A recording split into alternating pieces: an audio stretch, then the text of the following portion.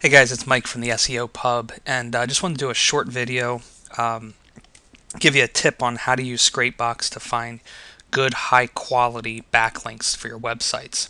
I know a lot of people out there own Scrapebox. You see people online all the time saying what a great tool it is, but most people don't even really know how to use it to its fullest potential. And a lot of people think it's just a blog comment spamming tool, and that's it. And it's really a lot more than that. So I'm going to show you how I use a couple of the add-ons that you can get with Scrapebox to really find good, high-quality websites to leave backlinks on.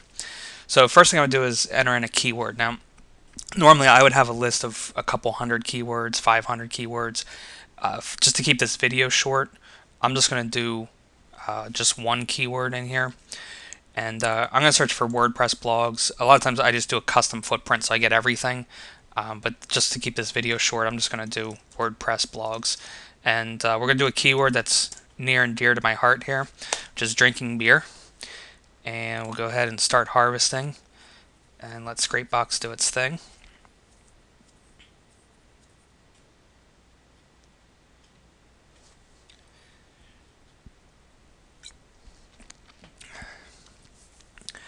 And it's getting all the WordPress blogs right now that have the keyword in them, drinking beer, which this could take a while.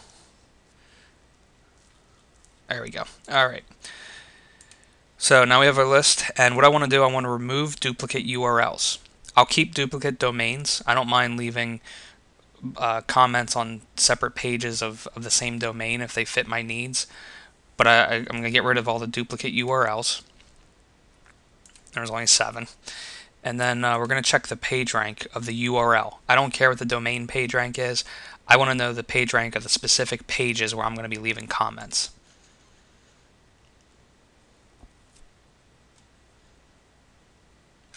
Okay.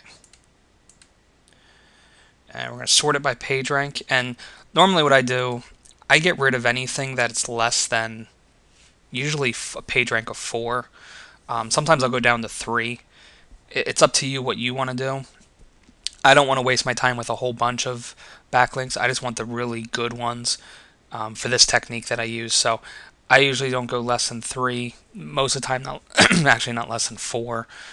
For this video, I'm going to go down to 2 just to give us a couple more results. So I can get rid of everything that's less than 2. It's up to you what you want to do. Alright, so that leaves us with 29 potential sites. Now I'm going to use one of the add-ons here, which a lot of people don't know about. It's the Outbound link checker.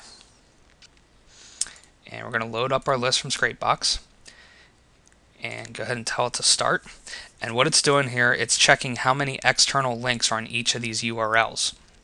Why that's important is if a page has a page rank of 4, but there's 150 comments on it and 150 outgoing backlinks, that dilutes its link juice that it's giving to each of those backlinks and makes each of those backlinks worth a little less. So I want pages that don't have a whole bunch of outgoing backlinks. They're a little bit harder to get a backlink from. Usually they're moderated a little bit heavier, but they're a much more powerful backlink. And what I'm going to do now, I'm going to filter these. I filter anything more than 30. It's up to you what you do. I know a lot of people go up to 50. Actually, we'll do 50 for this. We'll do 40 for this video, but I usually go anything more than 30 I get rid of. Alright, and then we're going to save our results to Scrapebox. Exit that. And now we're left with 23 sites that we know have a page rank greater than of 2 or greater and have 40 or less outgoing backlinks. Last thing we're going to do, I want to know which of these I can leave comments on. So I'm going to load up the blog analyzer. We'll get our list from Scrapebox, hit start. And what this is doing, it tells you what platform. So if you had scraped a custom footprint, it would tell you if it's a WordPress site, a movable type site, or sometimes you get these unknown that get in there that it's not any of them. The other thing it does, it tells you which of these are open for comment. A no means, sometimes a page after so long it'll close for comments or it doesn't accept comments at all. Well, those are useless. I don't even want to waste my time with those. So it tells me which of those. It also says which ones have spam protection or not.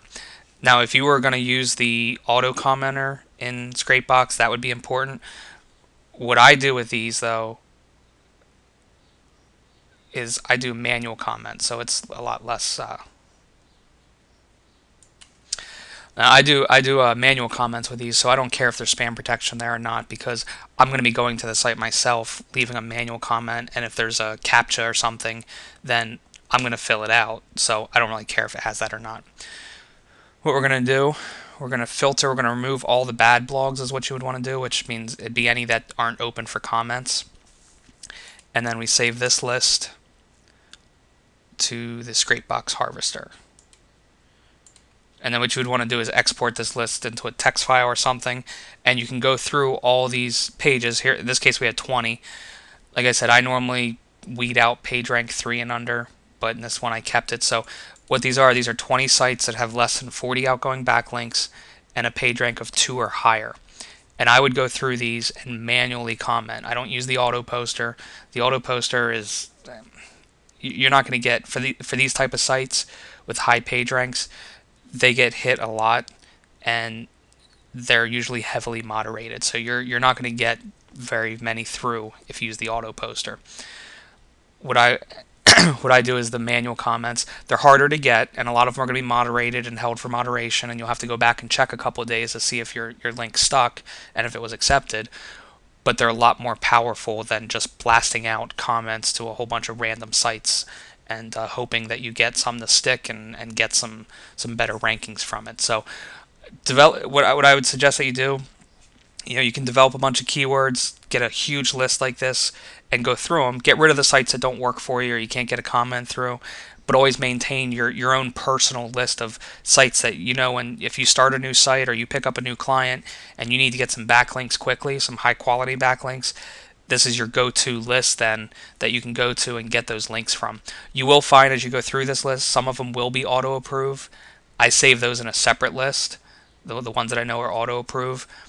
Then if I really need some backlinks quickly or something, I can pull out that auto-approve list of these high page rank sites and just go through them real quick and whip up some comments and put them in.